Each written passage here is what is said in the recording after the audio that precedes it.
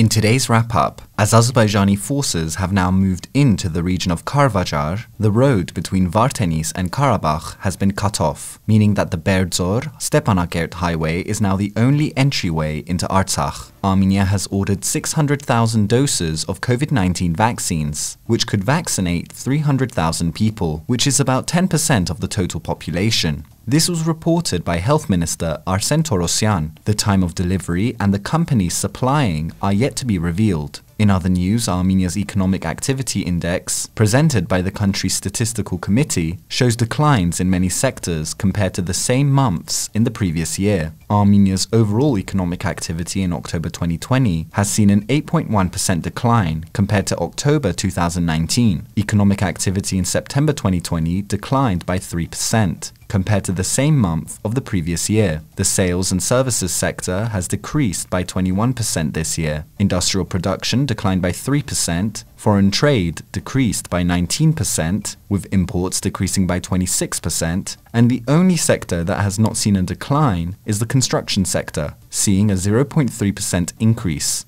In terms of aid, the Aznavour Foundation has sent 35 tons of humanitarian aid to Armenia, hailing from France and Switzerland. In addition to the 35 tons being flown in, the foundation has already sent several dozen tons of medical equipment. Most of the aid will be used to support the healthcare system. The German government has allocated 2 million euros to the International Committee of the Red Cross to support their work in Nagorno-Karabakh. In terms of the international arena, the French Senate passed a resolution calling for the recognition of the independence of Artsakh. The French government responded, stating that a unilateral recognition of Artsakh would not ameliorate the situation. Armenia welcomed the move, whilst Azerbaijan has called for France to lose its co-chair position in the OSCE Minsk group. In our studio, political consultant Eric Hakopian gave his take on how Armenia's foreign policy should approach the power centers and countries of the world, including Russia, the US, Europe, Iran, the Arab world, China, and India. And finally, our team took a series of photos from the Lachin region, which is the last region to be handed over to Azerbaijan.